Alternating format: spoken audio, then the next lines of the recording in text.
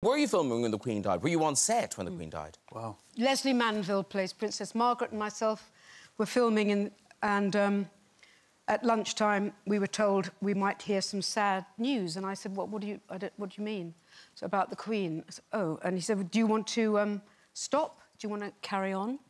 I said, we'll carry on.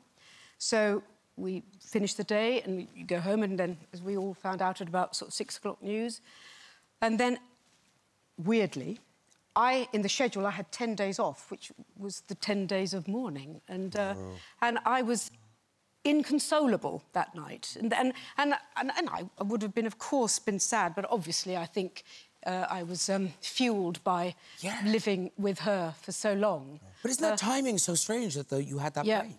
And then, so I had my 10 days, and I didn't want to watch a lot of things, but I did watch the funeral, and then I filmed the next day.